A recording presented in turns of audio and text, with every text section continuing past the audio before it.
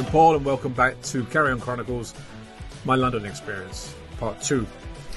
In this episode, I'm going to take you around some of the iconic British monuments, some of the sites that you may or may not have already seen.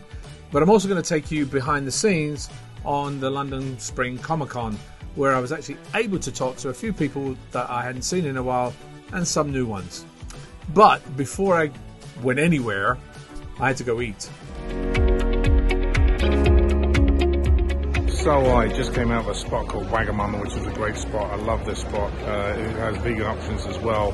They have chain around London, different spots around London and South London. But if you come to London, it's a really good eat for quick food, tasty food, chicken, noodles, different stuff like that. So now I'm at Green Park. Green Park is a beautiful park. London is full of parks. Hyde Park, Green Park. There's a lot of them around, and this is actually the tube stop that you would actually get off if you're going to Buckingham Palace, which is where I'm going to take a little trip to. Obviously, this is not an unfamiliar sight to many of you. This is a spot that's been around for many, many years, and it will continue to be a very central part of the UK, and its monarchy is a staple diet of that. So again, as I mentioned, full of parks. This is St James's Park. It has a beautiful lake in the middle. It's along the Mall, they call it the Mall, and we're on the way to Westminster now, where the Houses of Parliament are, where right now they're having a lot of discussions on the Ukraine-Russia issue. Houses of Parliament and Westminster Abbey are the bells that you can hear behind me. Where Princess Di and Charles got married behind me, and obviously the Houses of Parliament to the other side there, where all the decisions and the laws are made. So they say.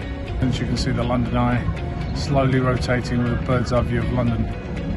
It seemed at the time when it was built to be an eyesore, but it does have a fantastic view of the city when you go up there.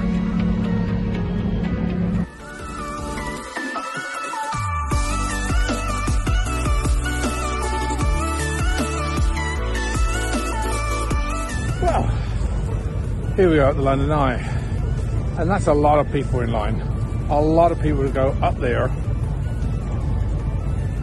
and be gradually turned around for about, I think it's about half an hour or so it goes around, maybe a little bit more. They let people on, it gradually goes on. It's a constant slow turn all the way around, but as you saw, a lot of people are very, very excited about being up there and getting a bird's eye view of London. So what you see here is one walk bridge that actually connected the south to the north shore. So here I am walking on the bridge, and obviously you can see the rail tracks next to me. But the interesting fact about this was when they opened it, yes, so they really had to sort of make a few adjustments, let's say. London is full of amazing sights and sounds, as well as statues and buildings and iconic squares everywhere.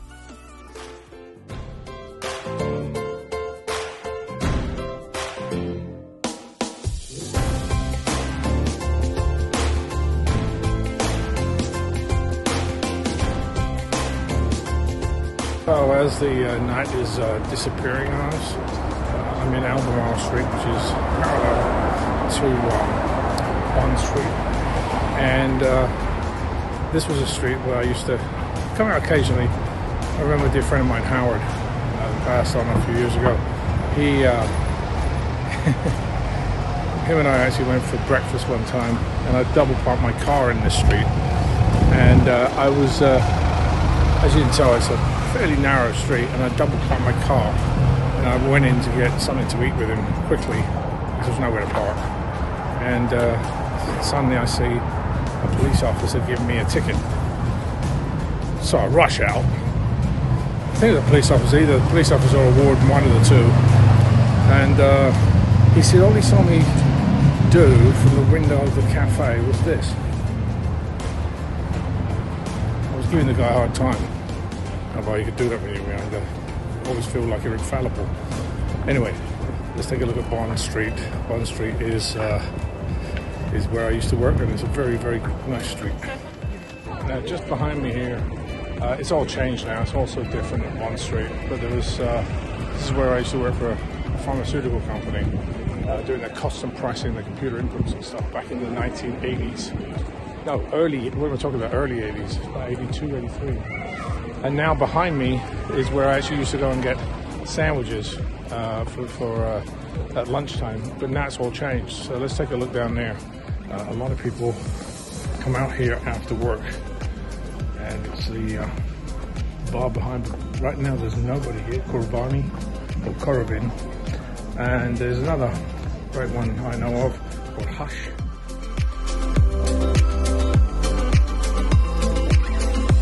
So now I'm in New Bond Street. It's very popular. It's right next to Bond Street tube station, where I'm going to go and take the tube. Alright, so I'm just coming out of a place called The Shed. Nice little spot. Kind of Michelin rated as well. Good little food. It's just off of Kensington High Street. Ooh, I'm falling on the floor. It's off Holland Park Road. I lied. My friend just told me that, my friend Peter. Anyway, this is where it is, and you can see where the food's actually pretty good. So if you're visiting London, it's a fabulous little spot to be in. So, as promised, the Spring London Comic Con convention, where I got the chance to meet up with some fans, took a few weird and wonderful photos, and gave a talk on stage about the meaning of life, or something like that. Plus, I interviewed for my podcast, The Hollywood Experience, a couple of the doctors from the long-running Doctor Who series who I actually knew and hadn't seen in a while, Sylvester McCoy and Colin Baker. And I got to see a Wookiee or two. So, end of a day at the con, I went out for a little eat at this place called Busaba, which is slightly above me. It's a Bangkok Thai, but it's kind of different Thai. Some of the food was really good. Service was a little bit off. Ordered 2 beers at one point, and they never came. And then ordered 2 teas, and they never came. So, hopefully we had those off the menu. But otherwise, good food. Ambience was nice. So, the strip here at Westfield has some nice restaurants that seem to do good food. The Indian restaurant was totally booked, so we couldn't go there. But maybe next time. All right, see you.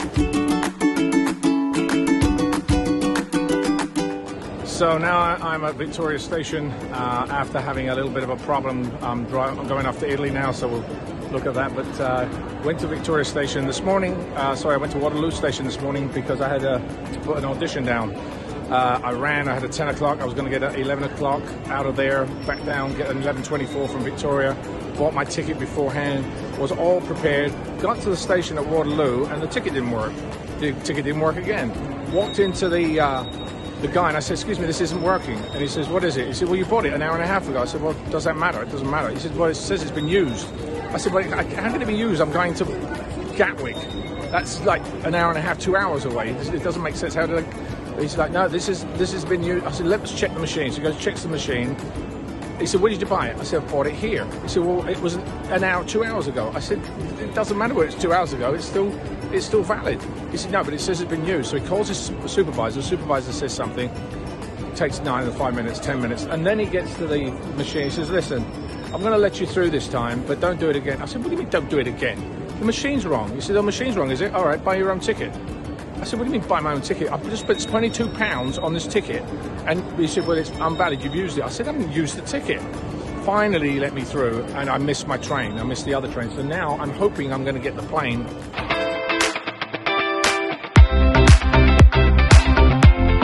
So now I'm on the train, and another error. The train got delayed, and so they told us to get onto another train, and then we've just been told that this train is going to terminate halfway there because there are trespassers on the line. Might not make this flight. We'll just have to see, won't we? More updates coming soon. Missed it. Yep, missed it.